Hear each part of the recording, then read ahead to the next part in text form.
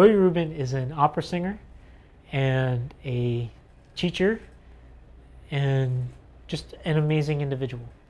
She was born blind, but she didn't let her disability stop her from achieving really amazing things and being part of wonderful programs and wonderful performances. I guess part of the reason why we're creating this documentary is so that we can learn from other people's experiences and how they've overcome challenges. Regardless of whether Laurie's blind or not, she's just an amazing artist. It's not defined by her disability. It's just, as she put it, it's an obstacle to achieving her goal, but we all have different obstacles, and maybe Laurie can act as an inspiration to us that may or may not have a similar situation, and we can overcome whatever obstacles we have in our own lives. So I thought Laurie would be an excellent addition to the Hawaii Wisdom Project. Well, you know, it's so funny. I think people expect me to say that the challenges I'm facing today are blindness related, and in a sense they are, but not directly. You know, blindness to me, it's a nuisance. It's definitely, I call it a logistical disability, which means that when you walk into a room and let's say people are hanging out eating cookies and drinking stuff or, you know, doing whatever. You walk in and you don't obviously know where everything is and everything's laid out. But you know, there's ways to work around that. But so I call it a pain in the ass kind of disability, you know, in that you don't know where things are located and you have to figure it out, and there's ways to adapt. But in terms of my emotional well-being, I'm a very happy, very, very happy person, and I feel very lucky to have the life that I have.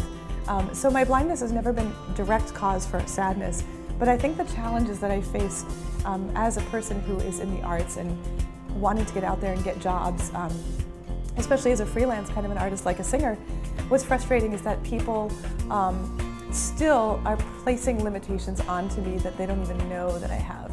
So for example, I was going to be in an opera recently, but then somebody vetoed that decision because they said, oh, no, we're worried about liability, we're worried about her falling off the stage, you know? And, you know, I've navigated my kitchen for 34 years. It's like, you know, I'm not going to be a liability because I know how to work around my disability. And so I would say that my biggest challenge is making other people okay with my life and not having them resist when it is possible for me to get the jobs that I know are possible for me to have. So I have to work triply hard to get, I think, people to see me as normal. We all are told you have to be better than everybody else because people are going to place stereotypes on you. So you have to be even better than the best person so that people will want to hire you. And it's an extreme amount of pressure to have to be put under, because under whose metric system are we supposed to measure that, you know, and it's so personal. But I think in a way, having that challenge and knowing that I do have to be better, it's always made me a better person in general. It's always made me think, try to be more compassionate. It's made me feel like I've tried to adjust myself and you know, just believe in myself and always try to be better against my own system of measurement. And I would say that in itself is the largest challenge, because I know that, I mean, I know for sure that sighted people in my position have been able to make it further faster. And I'm not bitter about it in the least. I mean, I know that if I could see, I would have no idea how a blind person functions. But it certainly is it's an obstacle, and it's one that I have to figure out constantly how to work around. I would always tell people starting out, believe in your mentors. The mentors are the people who are going to help you move forward.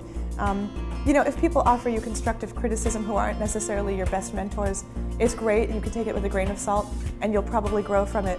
But never ever believe the naysayers, never trust them, because they don't understand what you have to offer to the world. And it's interesting, I was having my kids today do a report on their favorite singers, and one person did a report on Kelly Clarkson. And she had said in her research that Kelly Clarkson was rejected by producer after producer, and you know, eventually she won American Idol and now has this amazing career. So you can never trust the people who reject you, because look, you could have this amazing career and you can shine in so many ways, but if it's not the right fit, it's not worth forcing it. It's not worth beating yourself up for not being the favorite of whoever it is. So I always tell people, always look to your mentors. Those are the ones who are going to move you forward. And I also tell people to believe in yourself. Life is not easy. You know, my mom always makes the joke, and I think it was from a comedian, you don't get out of this life alive, you know. But it's not easy. But the great thing about life is that if we didn't have challenges, we wouldn't realize what joys there are. We would just take it all for granted if everything came easily. So I think that the most important thing in the world is to believe in yourself and to be able to move yourself forward through thick and through thin. And when people tell you no, that it should give you all the more chutzpah to say yes to yourself and make it even fight harder for what you want. And I think that the third thing is just to keep doing whatever you can to pursue your dreams. There's always going to be obstacles in your way. You know, for me, I've had people say, oh, you know, opera is going to be too visual, it's going to be too hard for you on stage. And I've taken what they said and have said, okay, well, if I'm not doing opera, I'm going to do concert work. I'm going to do concerts all over the world, and that's what I'm doing now. But then when the person comes around and says, I believe in you in an opera, I would like to see you in an opera. And that's happened many, many times where people have envisioned me in an opera and made it work. And so you'll just find the people and the places and the reasons for you to be able to do the things that you should be able to do. So if it means taking more voice lessons or whatever it is, taking more dance lessons or doing whatever it takes to build upon your strengths, those are really important. And that leads me to the last thing, is I always say know your strengths. Because if you're weak at something and you keep trying really hard at something that you're not good at, you're just going to keep beating yourself up. But the thing is, if you're strong at something, that is the way to get to where you need to go. Because you know, I'm definitely not a good dancer, and I never have been, but I knew I was a good singer, and that did not really stop me from getting into the performing arts, and I, you know, ended up doing opera, and that's what I'm strong at. So we all just need to find where our niche is, and go towards it. And then the funniest thing is, I always tell people, along with believing in your strengths, is sometimes what people perceive as your biggest weakness or your Achilles heel ends up being your biggest strength. So for me, maybe blindness is a weakness. It's not, I mean, I'm not perfect, you know, I'm not the package that everybody expects when their baby with 10 fingers and 10 toes comes out looking like. But at the same time, my blindness has given me such a perspective on life, and it's given me compassion. It's gotten me to be sort of a motivational speaker to a lot of people who face challenges and say, hey, listen, you know, we can do this. And if you're forced to work around obstacles a lot, if that's sort of your life path, you become a better, stronger person, a more resilient person.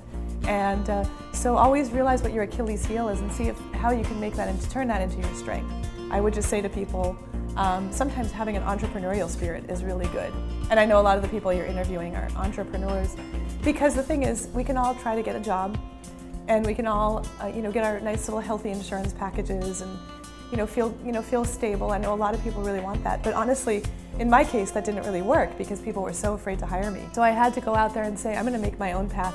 So I think there are a lot of people out there who are lost because they think they don't fit into the traditional path. And so being entrepreneurial, that doesn't mean that like you have to start your own business, but just think outside the box and think, where do I fit into this world? Where do I fit into my, where is my value? And figure out how to do that, whether it be, oh, I'm going to be a great life coach, or I'm going to start my own recital series, or I'm going to sell insurance, or whatever it is. You know, whatever it is, it's really helpful to know how to start on your own if you are having a hard time finding a place, a home, in a way. And so entrepreneurship definitely helped us with starting Ohana Arts and getting our feet wet in this, in this industry in a way here in Hawaii. And we had experience from that being in New York. So an entrepreneurial spirit, I think, and taking risks is really, really important.